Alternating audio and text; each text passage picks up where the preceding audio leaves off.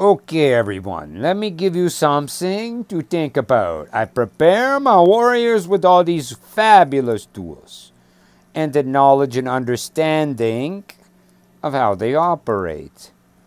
So, I mean, like, here's a scenario, right? Imagine, just imagine, this could be today, tomorrow, 20 years, 50, but it's coming. Imagine a 10-story drone is got its sights on you and it's coming to get you. And you like, no the fuck, you not coming to get me. And then, so what are you going to do? You going to shoot it? You going to throw a rake at it? You going to go after it with a pitchfork?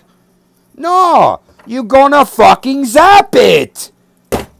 Right? I give my warriors the tools to protect themselves. Have a great day.